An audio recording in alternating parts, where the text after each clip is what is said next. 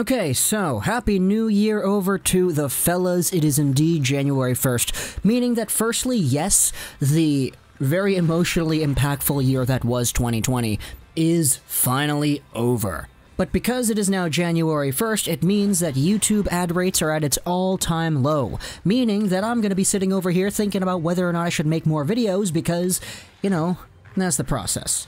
But today we're talking about a few things that I saw that were interesting, in my opinion, and that were all kind of in the same realm, so I'm just trying to throw all this stuff here together and see what sticks. Today we're talking about some players that are in the NHL that might be out for an extended amount of time, or who have already confirmed that, you know, they're either injured or in a position where they may be injured to start the year, whatever.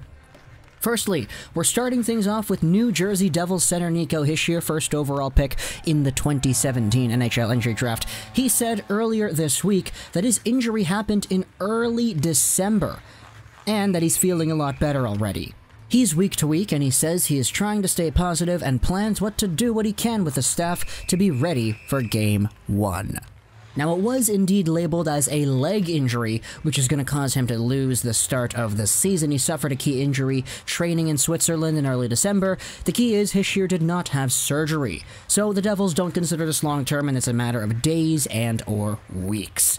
Now, for a New Jersey Devils team that literally got the first overall pick in 2019, and who were one of the lottery teams in this year's draft, they probably do want to improve a little bit, considering the fact they do have a Jack Hughes, who has indeed gained some muscle mass and is a lot more physically mature, and of course they still have Nico Hischier, who has more to prove year after year, but this could be quite impactful depending on how long it is Hischier is out for.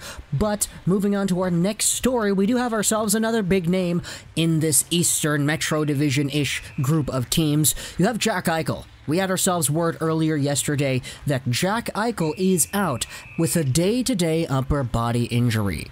Now, the Sabres PR did say that it was another injury sustained in training with Jack Eichel, and that it is day-to-day, so this could literally change like tomorrow, depending on how Eichel feels, but he's in a position where it's a little bit more just pretty much as a precaution as to why they're putting him off and saying that he's day-to-day. Ralph Kruger expects Eichel to be back on the ice in the next couple of days, as well as Linus Ullmark, who is also on this team. So that's kind of our update on Eichel. Obviously, Eichel's a lot more of an important player to the Sabres than Hischier is to the Devils. That's just kind of how it is. But with Jack Eichel, obviously being in a day-to-day situation is a lot better than Hischier's week-to-week situation. Just imagine, though, what the worst-case scenario could be for this kind of thing. Imagine if it's Jack Eichel, and instead of being day-to-day, it eventually evolves into a week-to-week thing or whatever. Let's say he really hurts himself, and all of a sudden the Sabres don't have Eichel to start off the year. All that front-loading you did for Taylor Hall and Cody Eakin and all these other guys you brought in, Eric Stahl too, it's going to be all for naught. You guys are not going anywhere without Jack Eichel. But of course, that's just me and my pessimistic brain trying to torture those Buffalo Sabres fans who do watch this YouTube channel. But finally, let's go over on to torturing my own team, Vancouver. Let's go over Micheal Ferland, because earlier this week, we had word that Micheal Ferland will not be in Vancouver for the start of the Canucks training camp.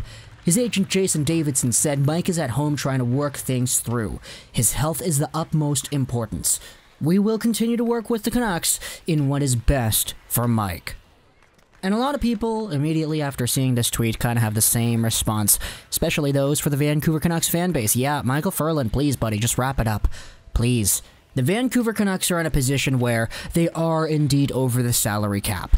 And a move like this, where you have a Micheal Ferland and you send him to the LTIR, most likely will free the Canucks of those issues.